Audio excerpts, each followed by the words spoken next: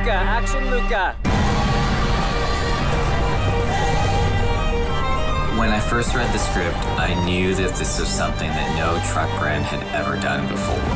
What I really wanted was to place the camera inside the truck with Jack and Celeste.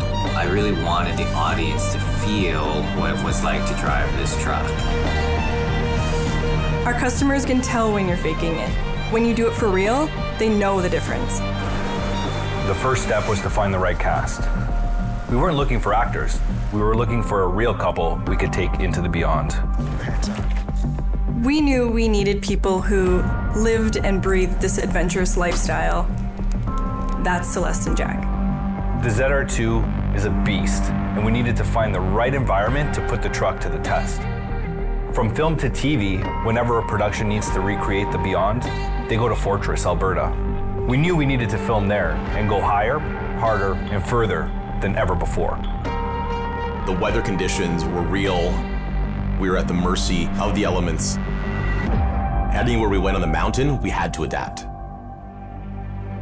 Yeah, that was probably the coldest I've ever been.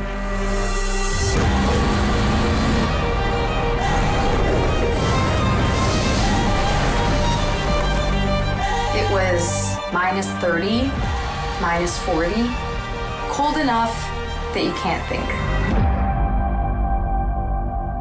Our goal was to put Canadians in the driver's seat and take them on an adventure.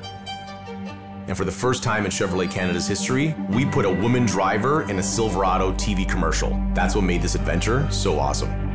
At first you feel a bit of imposter syndrome, but then once it's all done, I felt really grateful and proud. Why shouldn't there be a woman at the wheel in a truck commercial? We want to be driving culture forward. A female driver is a great way to make good on that commitment. That's what Chevrolet is all about.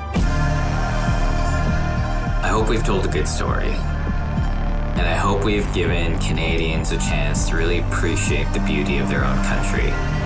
And I hope we've showed people how badass this truck really is.